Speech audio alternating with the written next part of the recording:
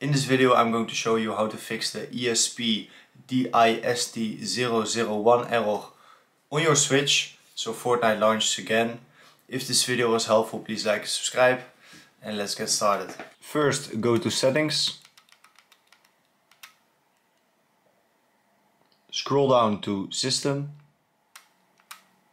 then scroll all the way to the bottom to formatting options.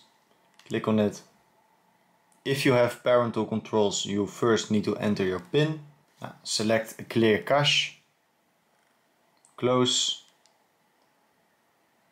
Then select the user you want to clear the cache from. Select reset. Awesome, and now we see reset complete. So what we need to do now is we need to restart the Switch. We do that by holding this button here for 3 seconds.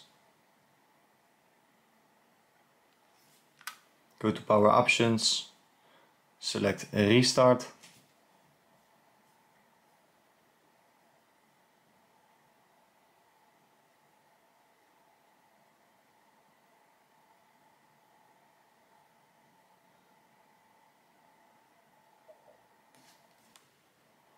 Awesome guys, and when the Switch is restarted, start Fortnite again and you'll have your account, skins, everything is fixed.